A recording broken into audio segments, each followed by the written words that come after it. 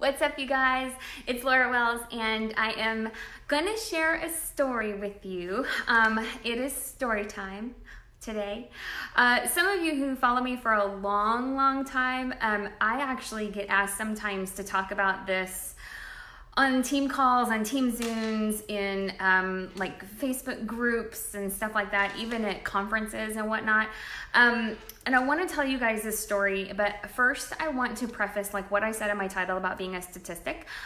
I want you guys to take this kind of seriously and share this out. Let me know if you are commenting. I mean, if you are here live, comment below. Let me know that you are here live. I know that most people watch the replay, which is totally fine. That's the world we live in, right? But I do want to make sure that if you are on here, that I want to say, hey, hey there, Aubrey. I hope I'm saying your name right. I love your name. You have the prettiest name, first name and last name. It's so pretty. So hey, Aubrey. Thank you guys for joining. Hey, Carol Ann. Y'all. The statistic says that in network marketing, but also just in general, like we're talking fitness, we're talking relationships, we are talking, I like talking about marriage, network marketing, but we're also talking about like realtors, people who start their own businesses, whether it's an Etsy shop, anything like that. Y'all, the statistics are alarming as far as this goes. And what I love to do is I love to share my heart, but I also love to share the heart and the hustle, right? I want you people to know that you can have both. Hey, Courtney, I want people to know that you can have both. I want people to know that you don't have to have all hustle and make it super successful in your business or your relationships or your fitness or whatever and lose yourself in the process. I think that too many people do that. So my mission, and I hope this is the case, and this is why it means so much to me, like when you share this out, when you share this with your teams or share it on your timelines, especially if you have the types of followers who like feeling uplifted, entertained, educated, and inspired. That is my heart. That's what I want you to come off of this video feeling like, dude, I can take on the world. So that is my heart. Hopefully you guys feel the same way when you're off this video. So if you do happen to share it, let me know and I'll give you a shout out and just say hello. Comment below if you're watching live. If you are new to my videos, comment new below so that I just know that you're new and I can say hi to you personally. This is the deal, you guys. When I say don't be a statistic, what does that mean to you? Okay, because a lot of the people who are on my Facebook and Instagram and YouTube, a lot of them are in direct sales. I've been in the direct sales space for almost 20 years now. And so I know that most of my tribe are in network marketing or in direct sales, right? So if that's you, I want to know from you, what do you think of when you hear don't be a statistic? I'd love your feedback on that. What I think of when I hear that is that most people quit. So we know that, right? We know that most people quit. We know that happens. The question then becomes, why? Why do most people quit? And I think I have the answer. Now, I do have a prop. Look I have a prop. I brought a prop. I'm gonna make sense of this in just a moment. I usually don't bring props onto my videos, but this is going to be a story time, right? So you have to have pictures with your props. With your stories. Here's the thing. If you've been following me for a really long time, you've probably heard me tell this story because I've been asked to say this in these words a million times, but I didn't make this stuff up myself. I actually heard this for the very first time a million years ago. Oh my gosh, it feels like probably over 15 years ago. Hey, Barbara, through Les Brown. Okay, so I follow Les Brown. I love Les Brown. If y'all don't know who Les Brown is, y'all need to go follow him.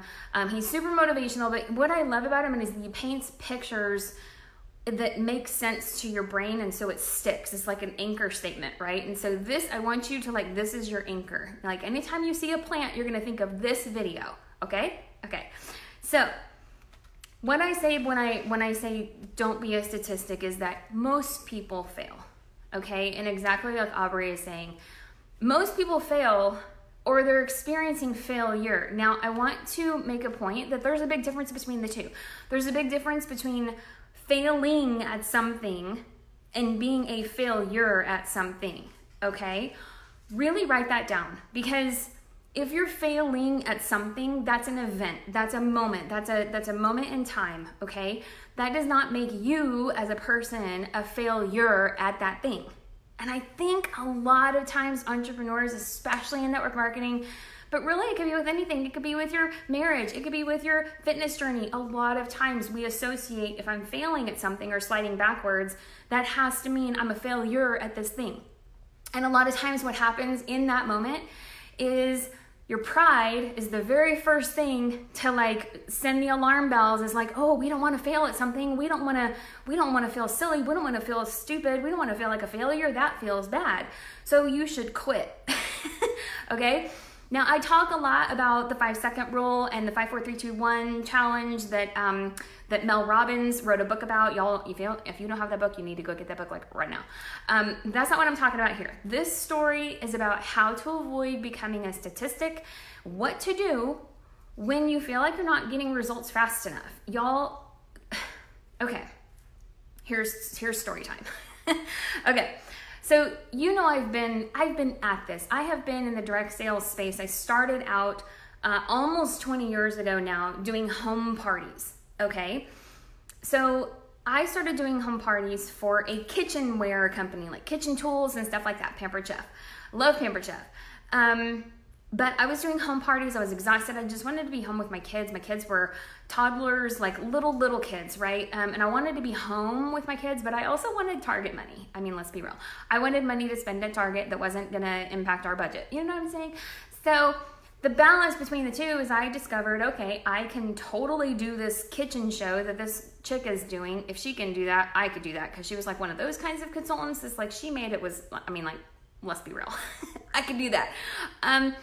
The thing is that I first of all, I don't like to cook, nor do I feel very good at cooking. That's not my expertise, okay? Also, I was very afraid of public speaking. So how weird was it for me, my very first experience as an entrepreneur, to get up in front of a room where you have to cook and speak at the same time? Duh. But I didn't think of it at the time. What I thought of at the time was it's a means to an end. It's something to get me out of the house, is to meet other people. I was going to make extra money and all of that. Well, here's the thing. Direct sales, like this was before Facebook became a thing, and we still had online, but like there was message boards. Y'all remember message boards and like, what is that? Online chat, like AIM. Was that AIM, like instant messenger with AOL? Do y'all remember? Am I like super old right now? I bet like for y'all younger folks, I'm like super elderly sounding right now. Anyway, so back in the day, we used to have like message boards and forums and bulletin boards and stuff like that. And so that was before Facebook, right? So when Facebook and social media and stuff like that, I moved into the online marketing space, right? The like the social media space. And I decided, okay, first of all, I don't want to have to do home parties 3 times a week. No, nothing against those of y'all who do that, because like seriously, I loved it. But I was literally never home in my home-based business, right? And so I went through times though, when I was with that company, I was with them for about 8 years. I went through times where I was at the very top. In fact, little fun fact about Laura, I broke the record of the fastest promoting director ever in Pampered Chef's 25-year at the time history. I broke the record as the fastest promoting director. In fact, they couldn't award me that directorship until I was like at a certain period of time. It was like 3 months or something. But the time that I actually qualified for it was the fastest that I went to that convention, and I was being recognized. I was walking across the stage, which again was super scary because I'm afraid of being up on stage. I was walking across the stage, and I remember being invited to like super fancy breakfast and stuff with Doris Christopher and the founders of Pampered Chef and the executives and whatnot. And I remember them telling me, like, you are the fastest promoting director in the history of our company. Now, I don't know. People have probably broken that by now. That was only at their 25th anniversary. They probably blew past that. But I was at the top, like, I was on my A game. Like, I really worked my tail off, okay? Also, in that same business, we hit a slump. Big slump. I mean, people were leaving. There was like controversy in that company. They sold to Warren Buffett. There was controversy around that. Some prices increased and all that. You know, stuff happens, right? Like if you're in a company and you're in there long term, things happen, right? There's going to be changes with like the economy and stuff like that. So I experienced like the up, and then I also experienced the downside. Like I really did experience people leaving feeling like, oh my gosh, like I can't get a new customer, I can't get a new team member. I was hosting parties like in actual living rooms, like real live living room. I feel like this right now, like I feel like I'm in your living room. This to me is no different now. It was at first. This to me now is no different than me standing up at the front of your living room or sitting around your kitchen table with a bunch of your friends like I used to do all the time, except you can reach thousands of people. So it's really fun. But I went through that whole process of feeling like it wasn't going fast enough, right? And I remember back then, like we used to have like team meetings and stuff. There would always be people recognized. A lot of times it was me being recognized. But there were times where it was not me. In fact, there was a big stretch of time that it was not me. In fact, it was like, why do I even come to these things? Like seriously, I'm doing all this work, but nothing is happening. So here's my story for you guys. I want to share with you guys.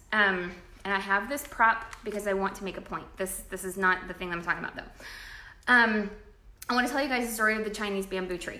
A lot of you guys have probably heard this story, but I want to make it a little bit different from you, for you in relation to your relationships, your marriage, your business, your fitness, your everything. Okay? The Chinese bamboo tree. So for those of you who don't know, my team is probably like, oh, I've heard this story. It's like, it's okay, gather around the campfire, folks. It's story time. So the Chinese bamboo tree is literally, there's such a great business lesson. This is going to be one of those like anchor moments for you. You're going to look at the bamboo tree or any kind of plant and you're going to think of this. This is, and I feel like in network marketing especially, but anything, your marriage, anything like that, it is a test of your patience, of your faith, of your perseverance, of your grit, like your internal, your heart, your fortitude, and your personal development. And here's what I mean, like in the Chinese bamboo plant. So if you were to go out right now and somebody plants a Chinese bamboo plant, right? So here's what we see on the front end. Courtney, I love that I'm in your living room and your daughter's watching with you. Hey girl. So what you see, and this is very similar to what we see in network marketing, is we see, oh, go buy this seed, okay? And 6 weeks, you're gonna have it go from a seed to over 80 feet tall. 6 weeks. It's gonna go from dirt to 80 feet tall, okay? And you're thinking, whoa, that's amazing. I've never seen an opportunity like that. Sign me up. Oh, I'm on board. I'm on board with that program. Okay, sign me up. 6 weeks, I can handle anything for 6 weeks. Okay, y'all, stay with me. What you don't realize is that in the first year, 12 months, first year, you're gonna plant that seed and you're gonna water it every day. You have to be sure also to plant it on fertile ground. So in terms of our personal development, that means fertile ground to me means, have you gone through the stuff? Have you been educated? Do you work on personal development? Do you watch and share and comment on videos like this? Do you not only consume these videos, do you put it into action? Do you go to the conventions? Do you read the books? Do you listen to the podcasts? Personal development is a big thing, okay? That's fertile ground. Also, is your heart in check? There are a lot of people who plant their seed in fertile ground and the fertilizer is like literally, it's not of integrity. Okay, so I'll talk about that in a second too. So here's the thing. In the first year, you're gonna plant that seed and you're gonna water it every single day, consistently. Don't miss a day, because it'll die. Touch your business every single day. Water the plant every single day, because if you don't, it goes away, right? Year 2, nothing happens.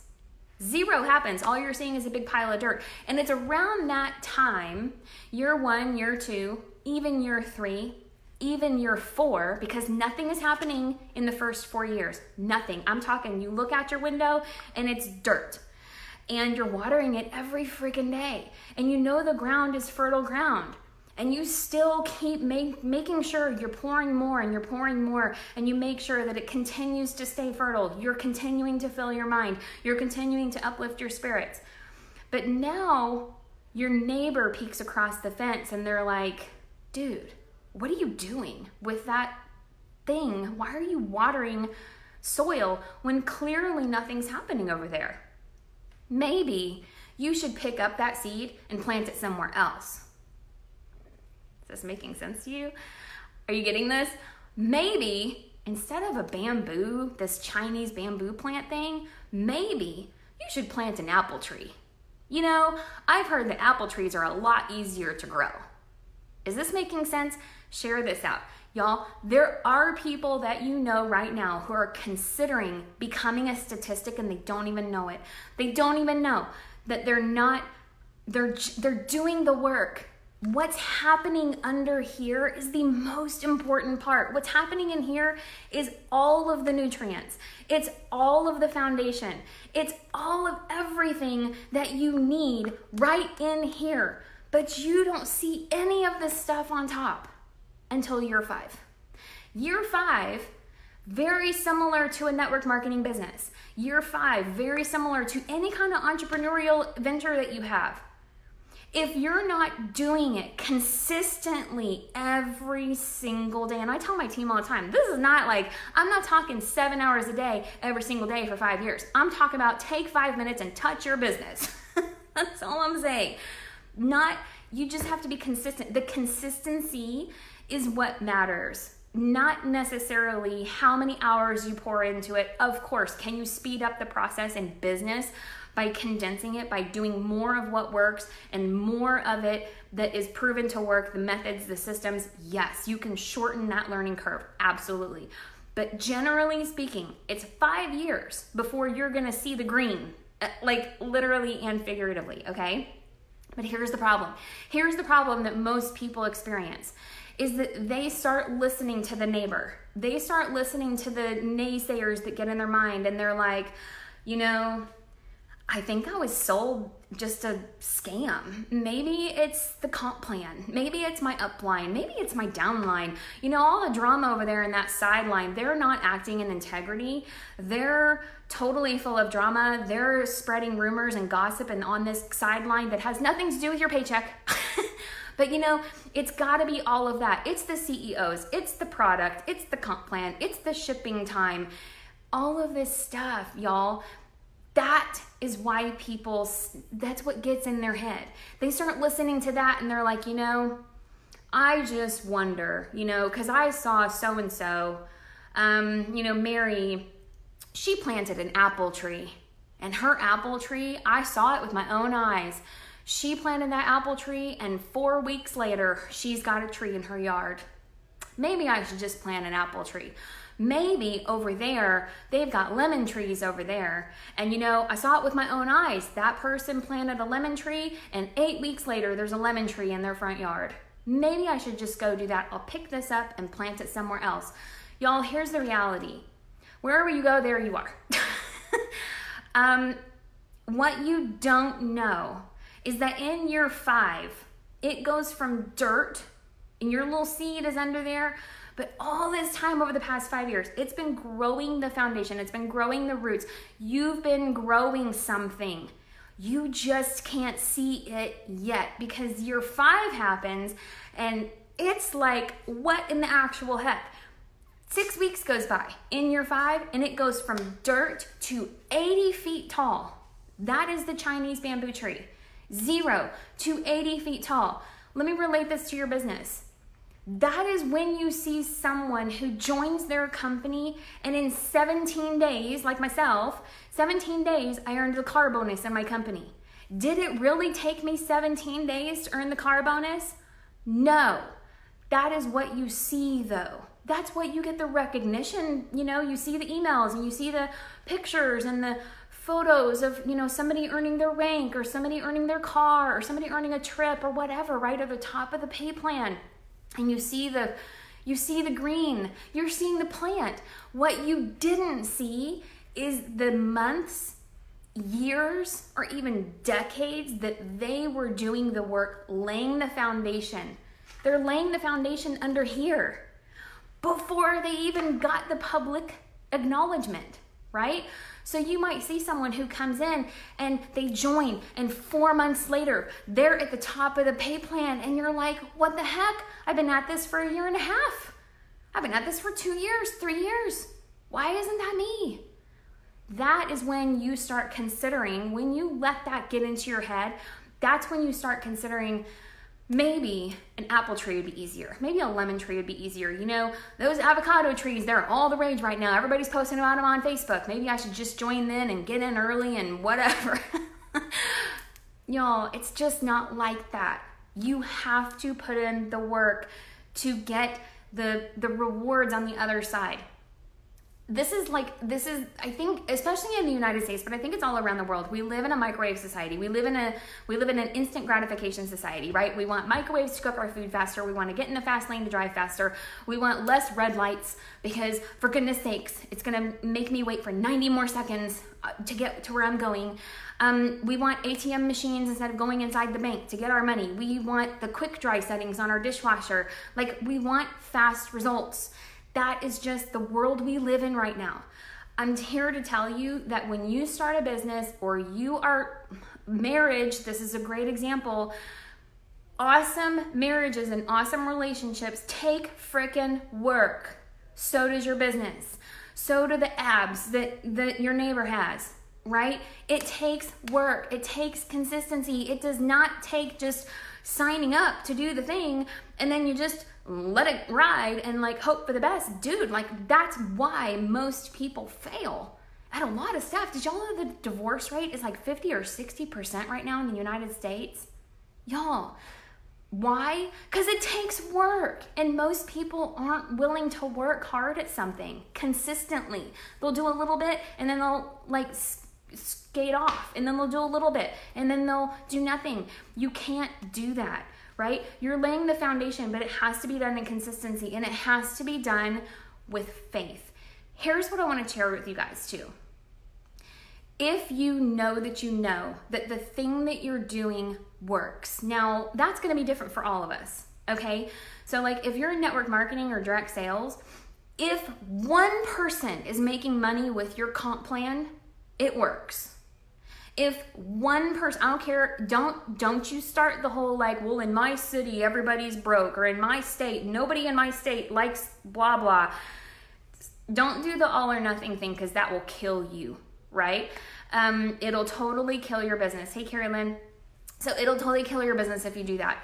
What I want you to focus on is if one person in your entire company ever walks the stage for doing something awesome, you can too. Why? Because in network marketing, it's equal opportunity. It does not matter your race, your background, your demographic, your city, your color, your orientation, what you do in the bedroom. Like none of that matters at all in network marketing. It only matters what you do. What you do, your faith, your heart, your integrity, your work ethic, your grit, your elbow grease. How consistent can you be, and how long are you gonna stick to it? Think about the guy with the bamboo tree. Thank you for sharing, Bonnie. Thank you for sharing, Melba. You guys, think about the bamboo tree. Seriously, every time you think of quitting, think of that. You're planting so much nutrition in that foundation of your business that if you stop and you let up even for a day, you're not just stopping, you're going backwards. Thank you for sharing, Terry. I appreciate that. So here's what's needed. All that's needed is faith, okay?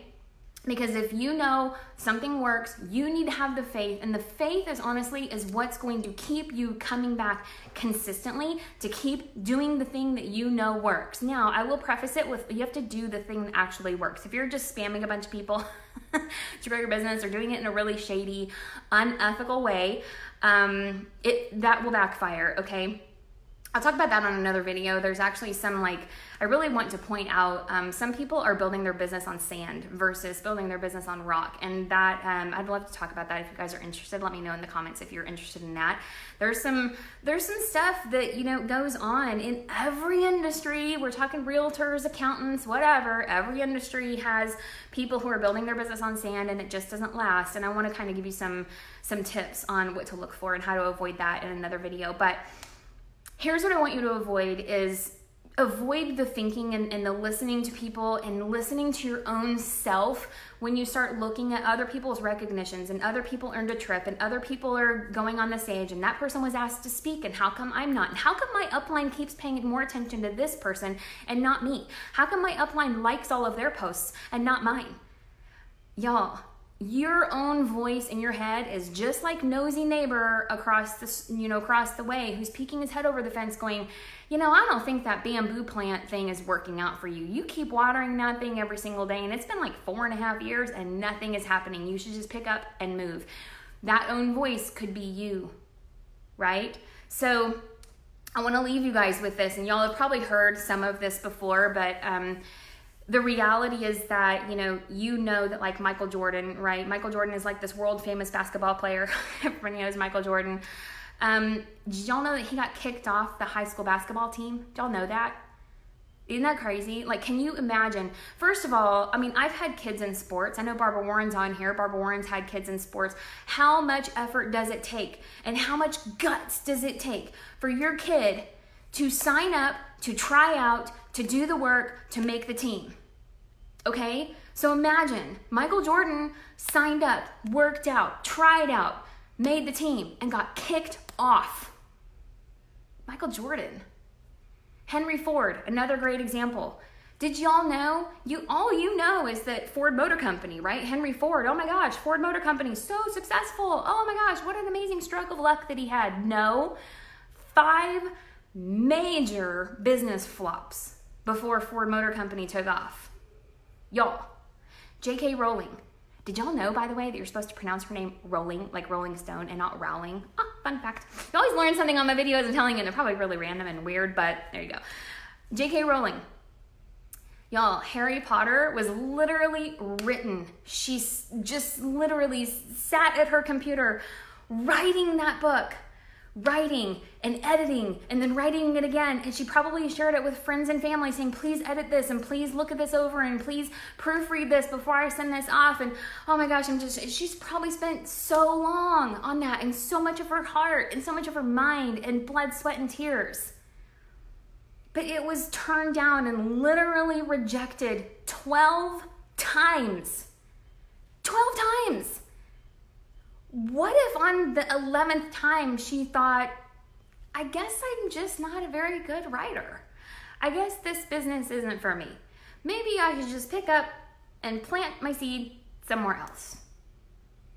Like, what if she did that most people quit on the first rejection.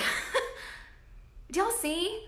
Most people, if you're in network marketing, most of your team will call their Aunt Matilda. I'm always talking about Aunt Matilda. I'm really sorry if y'all actually have an Aunt Matilda, because she's like the villain in all of my stories. But if y'all have an Aunt Matilda and she, your new promoter calls Aunt Matilda and says, oh my gosh, I'm so excited to just sign up for this thing and I'm really excited about this product. Would you be open to giving it a try? And Aunt Matilda's like, no, that's stupid.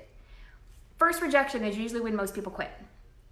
Let alone the 5th rejection, the 8th rejection, the 11th rejection, 12th rejection, and then you've got a Harry Potter on your hands. Like, what even, right? So it's the same thing as most people get super fired up when they see somebody presenting, like they're on a presentation or they're in front of the room and they're like, listen, this is a Chinese bamboo plant. It's not, by the way, but this is a Chinese bamboo plant. And in 6 weeks, it's gonna go from dirt to 80 feet tall. It's the most amazing plant ever. Buy one, get one, right? You need to buy this right now. And so many people are like, yeah, I'm fired up. I need that plant. It's mine. I'm getting it. And they bring it home and they're so excited and they start planting it in the ground and then they read the directions. And then they find out the actual truth. That no, actually, you've got to stay consistent on it and water it and nurture it for 5 freaking years every single day. And then in 6 weeks, it goes from 0 to 80 feet tall in 6 weeks' time. That's the truth. That's the consistency part. And that's the part that most people in that window, 95% of entrepreneurs in any kind of industry, 95% of them quit. And most of the times, the reason for their failure is because they just gave up before the breakthrough. That's it. So my encouragement to you guys, share this out if you found this valuable, because there are a lot of people who just need to know they are doing the work. They are getting the results. They are. They're doing the thing. They're filling their mind with personal development. They're educating themselves. They're putting themselves out there. They're getting practice. Every time they go Facebook Live, they're getting more and more practice. More and more people are seeing them. They're getting more precise. They're delivering whatever. They're seeing results. They're getting results. They just don't see them. They're getting results, but they're all in here. They're underneath. Eventually, though, it's going to go crazy. And then people will be like, wow, she just came from out of nowhere. She just came from out of nowhere. I mean, it's just like she was nothing and doing nothing, and now all of a sudden she's a car bonus earner, and she's earned a trip, and she's the top rank of the company, and she's on the stage with a big sign and whatever, and I've never even heard of her until now. That person has been building and nurturing and watering and pouring into their business or their brain or their personal development or their relationships, and networking and connecting for years before you saw them. So my encouragement to you guys is don't quit. Like, seriously, don't be a statistic. Most people quit, not us, not you, right? Share this if you found this was helpful. Comment if you're watching the replay. If you're new to my videos, type new below. I'd love to know, and I'd love to say hi to you. I appreciate you guys. I love you guys. I hope you guys find a little heart and a little hustle on these videos, and I will see you guys on the next one. Love you all. Bye-bye.